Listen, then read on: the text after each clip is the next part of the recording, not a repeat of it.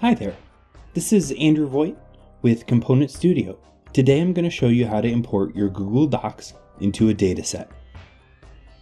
I already have a blank dataset set up for this example. Once you have your dataset created, you're going to need a Google spreadsheet. Complete the spreadsheet with all the information that you're going to want in your dataset. There are a couple format requirements that Component.Studio requires.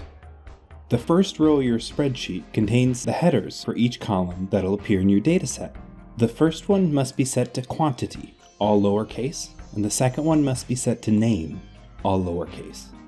The rest of the headers are up to your discretion depending on your dataset's needs. The quantity column must have a number in every row, and the name field must have a unique entry in every row. With your dataset set up to those specifications, you need to publish it to the web as a CSV file, and then you can import it to the dataset. So select File, Publish to the Web. You're going to select Entire Document in the first dropdown, and in the second dropdown, choose comma separated values, .csv. With those two options selected, hit Publish and confirm the prompt. Now Google provides you with a URL. Go ahead and copy that URL and return to your dataset. Near the bottom of the page, you'll see a field, Import from Google Sheets. Paste the URL and select the Import button. Confirm your selection,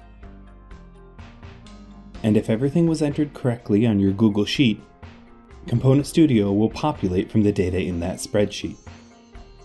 Now when you make changes, once you update your spreadsheet, return to your dataset and you'll see the URL is saved in the Import from Google Sheets field.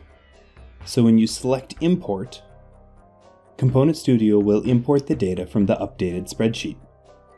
And that's all there is to using Google Sheets with Component.Studio. It's a fast and simple way to maintain your datasets with the ease and familiarity of a spreadsheet. Thank you for watching. If you have any other questions you'd like to see answered in this FAQ series, please leave a comment or send us a message. This is Andrew Voigt with Component.Studio, helping you make games to be proud of.